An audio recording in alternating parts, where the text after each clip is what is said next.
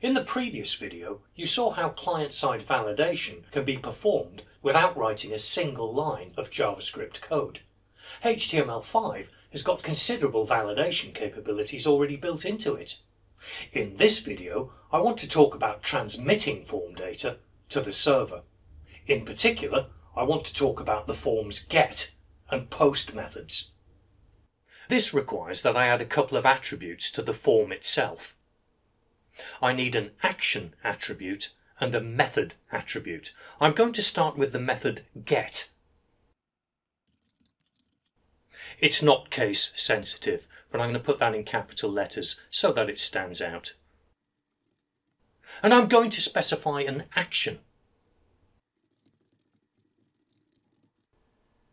I need to make sure that every field on my form has a name attribute. You can see first name, last name, age. They've all got IDs, but they each need a name. The name can be the same as the ID. My radio buttons have already got names, and my select control has already got a name as well.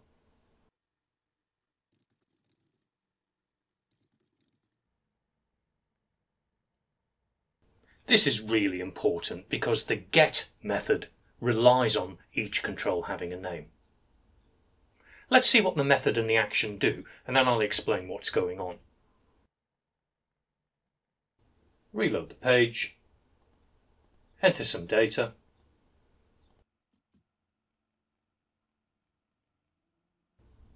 and I'm going to maximize the page.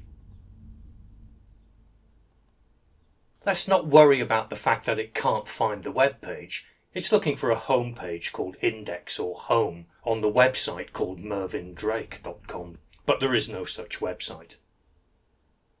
But look at the URL.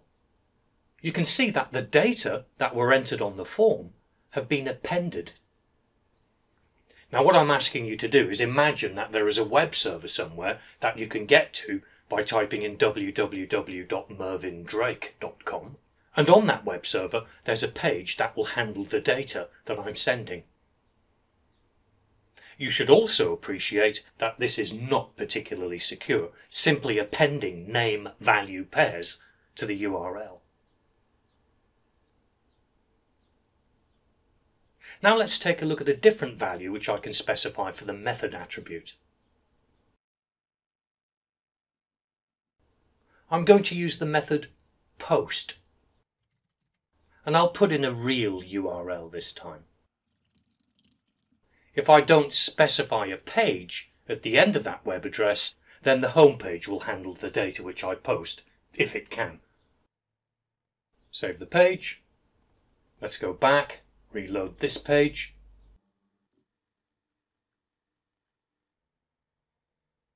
Maximize the browser window so I can see what's going on. And here comes the post. Well, I've been taken to a website, the website which I specified in the URL, but there's no data appended to the URL. When you use the post method, the data are included in the HTTP request packet. And I can see this if I inspect the page.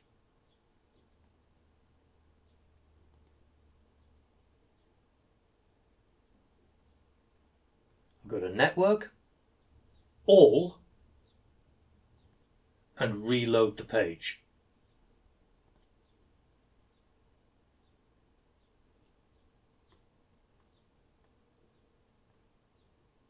There's my request, and if you look at headers, there are the data. If you're posting really important or sensitive data across the internet, normally the HTTP packets will be encrypted. You'll have a secure connection.